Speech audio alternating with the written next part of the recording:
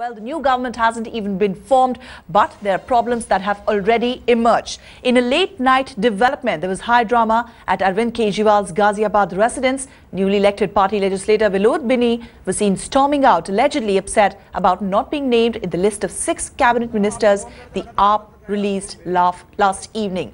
While some more activity was seen early this morning just outside Binny's residence, where party leaders Kumar Vishwas, Sanjay Singh were seen leaving after supposedly mollifying the miffed leader, though of course they have downplayed the rift. मेरी कोई कहीं नाराजगी नहीं है। अरविंद भाई के यहाँ meeting थी, मुझे 2 मिनट रुकना था, मैं 5 मिनट रुका और रुक के मैं चला आया क्योंकि वॉलंटियर्स की हमारी मीटिंग थी लक्ष्मी नगर की।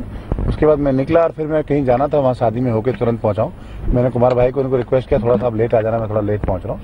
अभी हम तो क्योंकि मेरे ख्याल से हर 15-20 दिन में आप दोबारा कैमरे लगा रखिएगा, हर 15-20 दिन में हम सब लोग बैठते हैं। कभी जी वही 6 लोग हैं, वही लोग मंत्री पद की शपथ लेंगे। कभी कोई स्टेटमेंट उनकी ओर से ऐसा नहीं आया कि मैं मंत्री बनना चाहता हूं, ना उन्होंने उसकी इच्छा जाहिर की। उन्होंने ये जरूर कहा था कि जो मेरे बारे में बातें चल रही है उनके बारे में मैं कल बोलूंगा। बातचीत करने के लिए आए थे और इन्होंने भी कहा कि भाई इस तरह की मनगढ़ंत खबरें कहां से चलाई जा रही हैं, नाराजगी की और बाकी सारी बातें जो चलाई जा रही हैं पूरी तरह से निराधार और गलत बातें हैं। Vinod Binny, a giant killer who defeated former Health Minister A.K. Walia in East Delhi, was a Congress corporator from 2009 to 2011 before he quit to join the Jan Lokpal movement and then fought election and defeated A.K. Walia in East Delhi.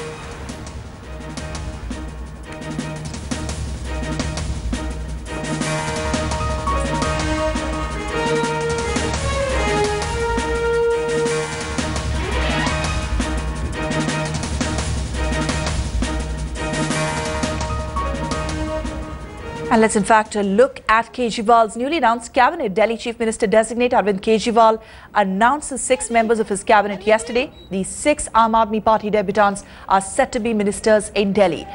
It includes Somnath Bharti, Saurabh Bhardwaj, Girish Sonia, Rakhi Birla, Satyendra Jain and Manish Sisodia.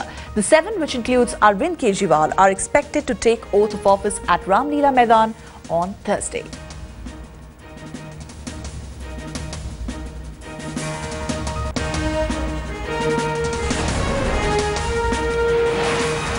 पता ही चल गया अब आप लोगों को कि हर चीज systematic तरीके से हो रही है। तो ये मानवता, सच्चाई, धर्म और ईमानदारी हमारा पोर्टफोलियो है। देश सेवा नहीं, देश सेवा है ना, देश सेवा कोई पोर्टफोलियो नहीं होता।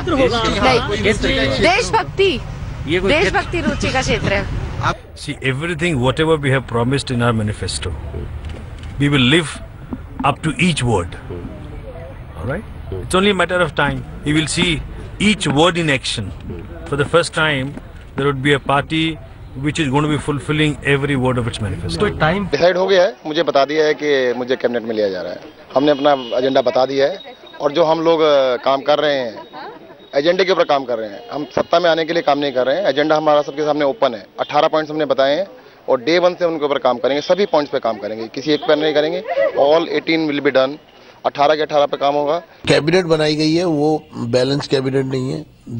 पूरी दिल्ली का प्रतिनिधित्व नहीं करती है। दिल्ली के अनधिकृत बस्तियां हैं, दिल्ली के ग्रामीण क्षेत्र हैं, दिल्ली के गरीब इलाके हैं, अधिकांश वो अनरिप्रेजेंटेड हैं और समुदायों का भी जो प्रतिनिधित्व होना चाहिए था वो नहीं है। फिर अगर जो हाईकमान कोई फैसला लेगी तो मैं उसको तो मानूंगा।